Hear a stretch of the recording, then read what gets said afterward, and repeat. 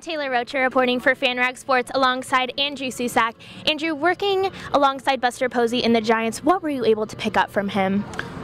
I think just the way he went about his daily routine, the grind of the 160 game and how he went about it. He's really smart, whether it was not taking BP one day or talking with pitchers, watching video one day.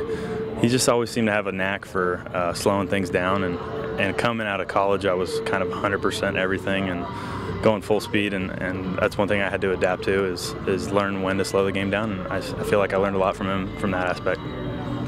Coming into spring training with the Giants, you know Buster Posey is going to be the starting catcher. How is your mindset different in Milwaukee now that you're not only competing for a starting spot but for playing time as well? I don't think it's different. I just think there's a little more risk reward to it. You want to be the starter. You kind of just have to go out there and showcase yourself every day. It's kind of fun.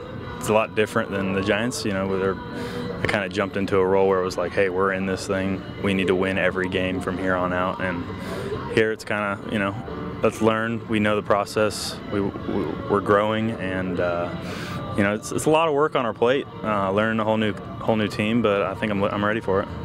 You won a World Series with the Giants. They were the team you were drafted by, the team you came up with. How hard was it to have to leave that behind?